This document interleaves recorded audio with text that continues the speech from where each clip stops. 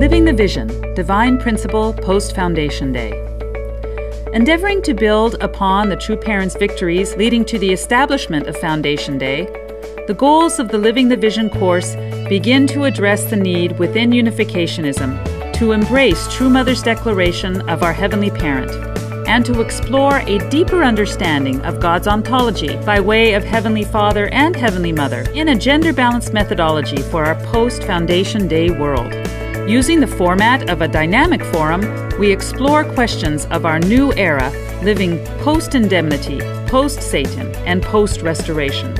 In what ways can we expect the relationship of spirit world and physical world to change to reflect these present realities? It is time to begin asking these questions, and through continuing improvement of our understanding of God, and by working together, we can come closer to establishing the realm of heaven, Cheongyoguk, the ultimate dream of God and true parents.